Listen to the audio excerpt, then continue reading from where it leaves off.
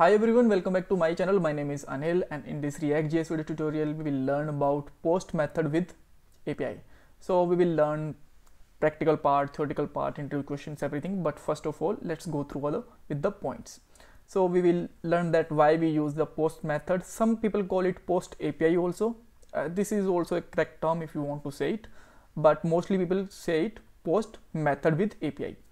Then we will make a form. Actually I already created a small form, and here you can see that this is a simple form with the just input type, nothing more than it, right? So that we can save the time. And then we will just fill up the data inside it, like putting the name, email address, mobile inside it, and get this data in a state. And after this state data we will submit to the API, and we will see that this data will be saved over in this API, right? Here for a moment we have only 4 results.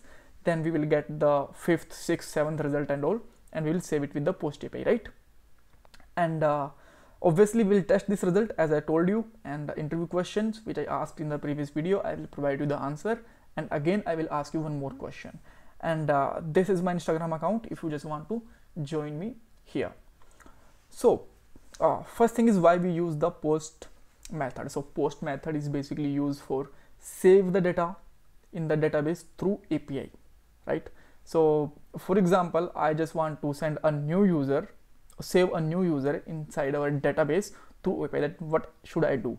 We need to make a post API, and we will send our name, then email address and mobile number inside this API, and it will help us to save the data. And how actually it's work behind the scene. For that, as a front-end developer, you don't need to care about it, because back-end developer will take care of it. It will automatically just get the data whenever you will just send a API and store it with the database. And might be he's working in Java, PHP, Node, Python. You don't need to care about, because from every programming language you will just get this data inside a JSON format, right? So you don't need to worry about that backend developer create the API in which language or which framework. All right, so now let's go through with this form. Here you can see that we have 3 fields and 1 button, right? I am just getting this old data from these field to these states now, right? So let's define the states again, so that you might be thinking that everything is already written here, so why we are watching this video, right? So let's just define 3 state and the name of these fields. Let's say name, we have a mobile, sorry, first of all we just want to put here name, then name can be email, these name belongs to the field name, right? And mobile can sorry, what I'm doing actually, sorry for that, name, and this will be mobile, right? And now let's define 3 states here. Const, just write here name, set name, right? And just get from the use state. By default value can be a blank, or if you just want to put some values here, right? Let's take 2 more copies and change it with the email address, set email address, and last one is mobile, and let's change it with the set mobile, right?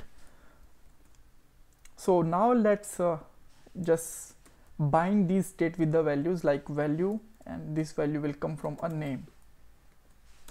Name, this is a name states, so that's why we have to use it like this. Then we can put email address and mobile also with the values, the mobile. But for a moment you will find that you cannot edit these states. You can try to write something here, because by default we just tell that the value will be the state, but for a moment we have a blank state, right? So we need to just update this state on change. So just simply put here arrow function, and just write here set name, and inside name we can just update it with the event parameter, event dot target dot value, right? and now you will find that you can update this field, but you cannot modify other ones, right? So let's do the same thing for the two other fields also. Just write for email and mobile number, and let's set here set email and set mobile. Now you will find that everything is working great. Yes. So one thing I just want to tell you, whenever you will work with the API, first of all you must have to test these API with the Postman also. So let's try to add a fifth result with the Postman, and then we will do the same thing from our React application also, right? So let's just remove this thing and just get a new one. First of all, we have to select the method, and then you can ask to your backend developer what is your API URL. Then he will tell you the API URL like this. And now you can ask him to what kind of data he wants. So he will tell you that he want to just JSON data, right? Because most of time we will use a JSON data in a 99% time. And then you will ask that what data you want. So he will tell you that he want a name, email address and mobile, and ID is, let's say, automatically generated. So now you just need to send here name, and name can be like Batman, right? Or let's use here double quotes for a moment, comma, email address, and for email let's say bat@man.com, and at the last let's say we have a mobile number, and the mobile number can be, let's say, 4444 or anything, right? So whenever you will hit it, then you will get that status 201. 201 simply means data is created and saved with the new ID, which is 5, and you can see that we got a 5th result here, right? So we will save a 6th, 7th, 8th result with the API, right? We will send this data with the from here. So now let's call a function on this button click, and on this button click we will also call API. So just write here on click, and after that let's define a function. Let's say my function name is save data or save user, whatever you want. All right, and just call it from here save data. And as you know, this is not a class component, so we must have to define here function keyword also. And now let's try to console our all states in an object, right? So just define here a name, email address and mobile, and you will find that by default we will, let's just refresh it, we will get here nothing. But whenever I will just add some like anil and some email address and some mobile number, now we got the all data, right? This is working fine. So let's just convert this data to the object. So for that, what we can do here, let's take a variable or let data and just put all these things here like this, and just get this data and try to print here. Now you will find that we are successfully able to just convert this data to the object perfectly fine. Now what we want to call API. So just try to write here fetch our API URL as we done in our previous get request also, right? Like here. And then when we will use a post API, then we have to add some parameters also, like method. In method we can just send here post. If you will send a delete or put method, then you have to mention your method name, right? And then we have to just also send a headers. In headers we can have different kind of things. Sometimes we need to send here tokens also. We will learn that how we can send this JWT token with the API in our project, right? But for a moment we just need to send here two things. one, what we will accept. So we will accept JSON data, right? So just write here application, and then just simply write here JSON. And in a second one, what we will second thing is content type, that what kind of data we will receive, right? We want to receive context type, and here we can mention here again JSON, right? So just write here. I hope this is perfectly fine.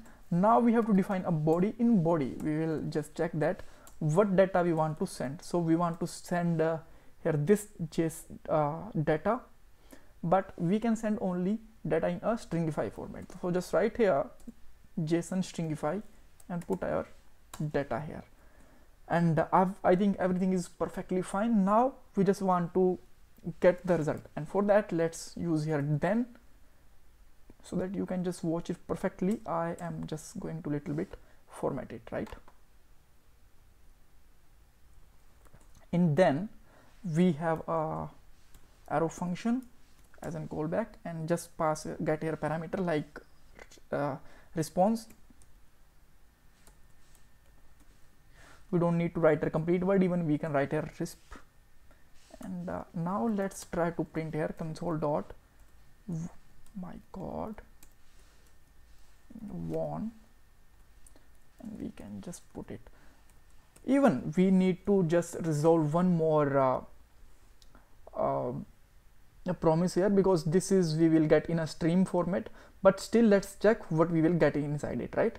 Because I just want to show you.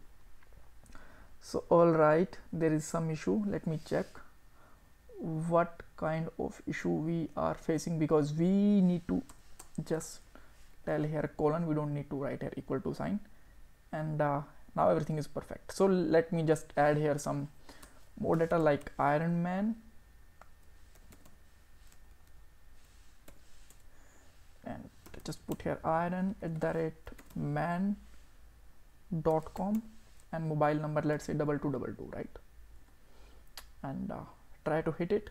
If we have some error, then we will resolve, but I think everything is perfect here, right? So whenever you will hit it, then you can see that we got a result here, but this is actually not a readable format. I will just resolve this from it, and then it will be readable. I just want to show you that what actually we will get without resolve the promise, right? And here you can see that we send a two requests from here. One is optional request, you will find here, and it will just check that server is working fine or not. And second one is our actual result. We don't need to send here two requests, they are automatically sent by browser, right? And second one is our actual result, actual request. It will actually just tell that we send a post request, and this is our data that we just send from this file, right? It will be just command request parameter, and then this is our preview. That means what data we are just saved in the API, right? So here you can see that our result. So now let's check at what we are just getting here.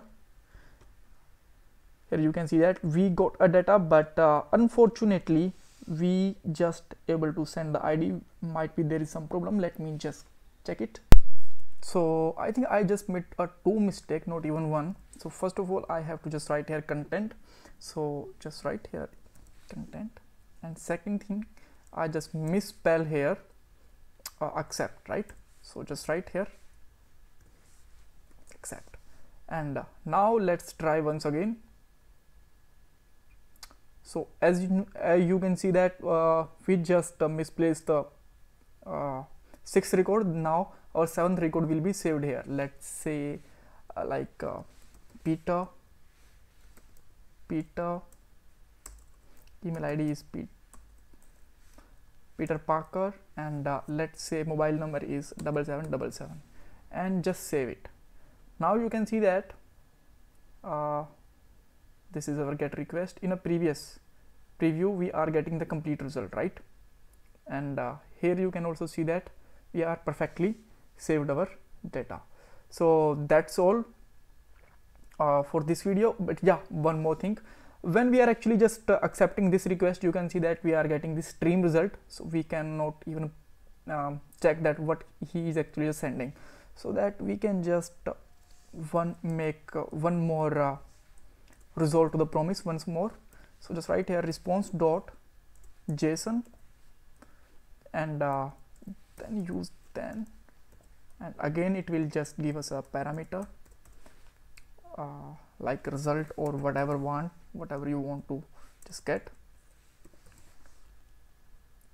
And now just print here console dot won result, and let's see what result we are getting here. So let's try to save again same data even. So now you can see that we got a data inside the readable format. Now that time we have the save this result with the ID 8, right? Here you can see that. All right, so for this video I have a question. Can we send this message body with the get request? As you can see that we mentioned here post request, so can we just send this body with the get request also, right? You can comment this question's answer if you want, otherwise I will just provide you the answer in the next video. And one more thing, in last video I asked that what is the difference between put and patch. There is a lots of confusion between put and patch. That's why I just want to show some authentic answer from the Wikipedia. Here you can see that the main difference between put and patch method is that put methods are used to request URI to supply the modified version of requested resource which replace the original version of the resource. That simply means it will just send some data to the server to modify, or you can say that replace the original data. So let's say now I have an object like with the name of Anil, email address, and some mobile number, right? Then when we will just send this put request, it will replace my previous data and add a new data here, right? And but in a patch, what actually we will just get instruction to modify the resource. In the patch methods, we just have some instructions to modify the resource. Note, we don't have any data, right? So this is the official way. Otherwise we have the lots of definitions for different sites and different resources, right? So thanks for watching this video. If you have confusion, you can ask me in the comment box. Bye bye, take care.